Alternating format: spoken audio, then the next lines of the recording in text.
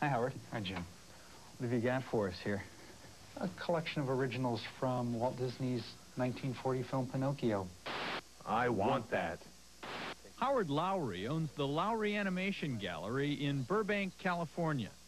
This is where the film starts, where it goes into production, when artists and writers are developing the storyline, developing the characters, the dialogue, and the look of the film. How did animation get started? I mean, who first got the idea of animating still drawings? For the birth of animation, we have to go back to the silent days, back to the turn of the century.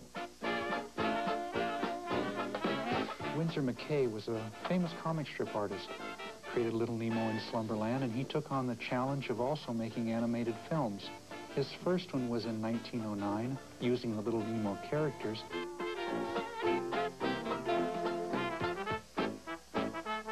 In 1911, he created a longer film entitled Gertie the Dinosaur. The drawings were done on rice paper. A master background was created, and it was traced on each drawing. The character of Gertie was different in each drawing because Gertie was what moved, the background stayed stationary.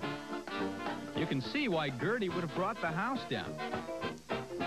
Then along came this guy named Walt, who came up with this fellow named Mickey, and, well, you know the rest.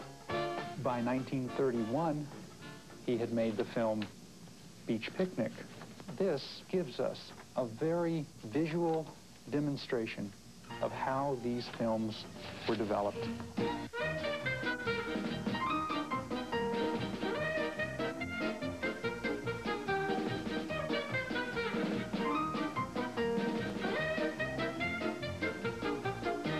This scene here is from Snow White and the Seven Dwarfs. It shows Grumpy. We can see how delicately and how beautifully the artist changed Grumpy from a fussy old guy into someone who realized he'd just been kissed by a very pretty girl. And this is really where the character's personality or emotional state is created. Absolutely. Now, Howard, you told us that the animation drawings is where the characters are brought to life and move, but that's not how they look when we see them on the screen. The animation drawings have to make the transition into cell paintings. These are paintings of the characters that are traced from the animation drawings. The color is added, and they're what actually go onto the camera, and they're what you see on screen.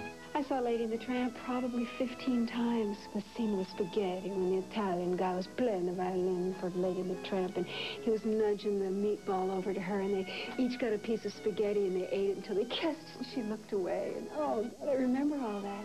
Okay, we get the picture. Now let's get the background on some of these characters.